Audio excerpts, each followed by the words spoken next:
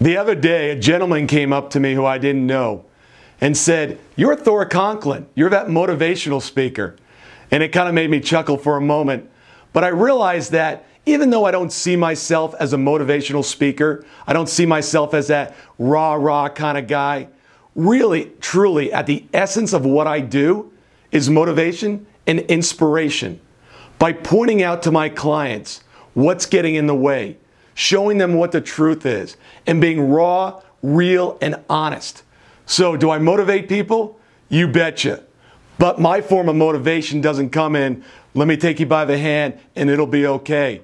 My motivation comes in directly in your face. This is what's going on. This is what needs to change. And if you're truly willing to step up and really make a change, here's the way.